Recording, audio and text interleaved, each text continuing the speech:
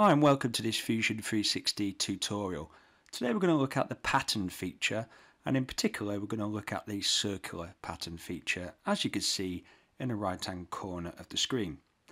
If you'd like a copy of the final models, please check the link in the description below. And what we'll do now is jump straight into Fusion. So we've got on screen this design that I've created. And I've used a sketch like so and a revolve to create that design.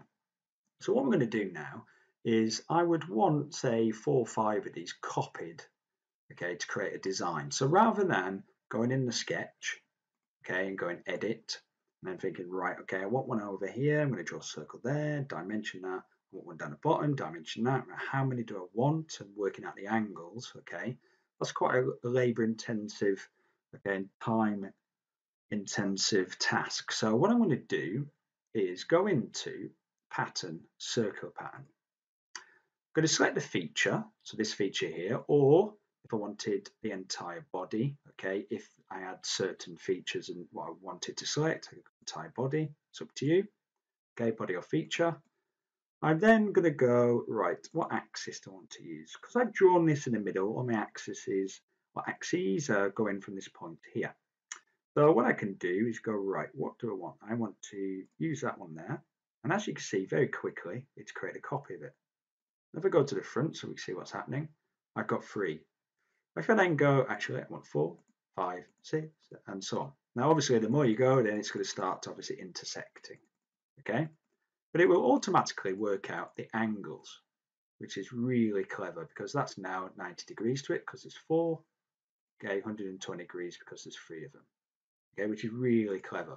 The other clever thing is you've then got this suppress again still. So say you wanted them spacing 90 degrees, but you don't want this particular one, you can then turn that off.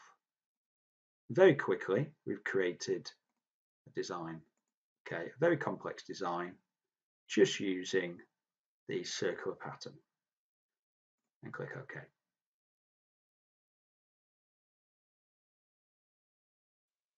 Now that we've used the circular pattern feature to pattern so these bodies to create a design, what you might want to do is create a circular pattern but choose a feature, okay, within a body. So what we mean by that is if we have a look at this design here, we've got this sort of disc and we've got a hole here, so a counterbore hole with a thread going down the center of it, okay? So what we could do is, say I wanted, okay, say 20 of them going around, I can now decide, all right, to pattern that. So I'm going to go up to create, and I'm going to use this circular pattern again. We're going to choose the feature, which is the hole, and I'm going to choose the axis. So the axis could be this green one here, or I could even use an edge, okay, as well to define that. It's going to go to the top. And at the moment, we've got 3. And it's creating those equally spaced. And again, you can go up and create as many as you want and click OK. And what that would do is that has patterns that all the way through. So if you wanted a series of those, that's quickly done. However, you've got to remember that this one is the parent. So therefore, if I edit this and change it, so for example, I want to change this to say 7 and click OK, then the rest will change. They are not independent, okay? They look at the parent and they're copied from that. So that's important, okay, to understand. So if we click undo. The other thing, if we edit this, again, we can untick some instances if you want to miss certain ones out. And then we can tick those to put them back in, like so. And the other thing, what we've got at the moment is we've got spacing full. So what we haven't looked at is that's working out that basically I want 13 of those within 360 degrees.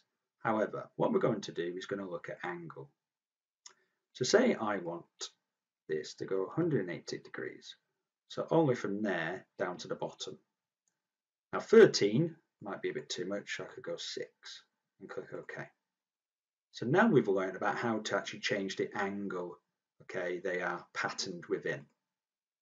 So just by going up to here and changing it full and going angle. So that's a very, very simple thing to do.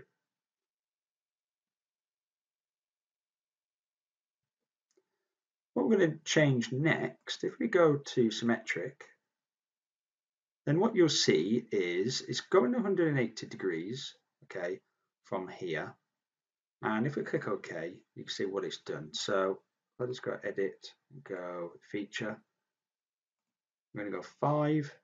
Okay, from that one there, it's gone symmetrical. It's going either side at 90 degrees, okay, which makes 180 overall.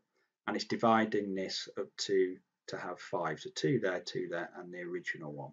Okay, if I change that to say 6, okay, again it's going 180 degrees, but it's dividing this now into 6, as you can see there.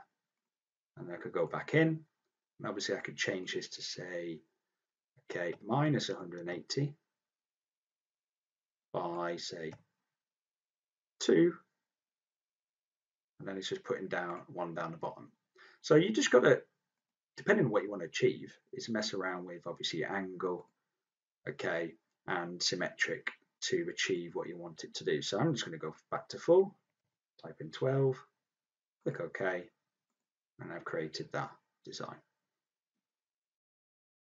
Thanks for watching, and if you found this content helpful, please click like and subscribe, and also check out any other resources and videos created using the links in the description. I'll see you on the next one.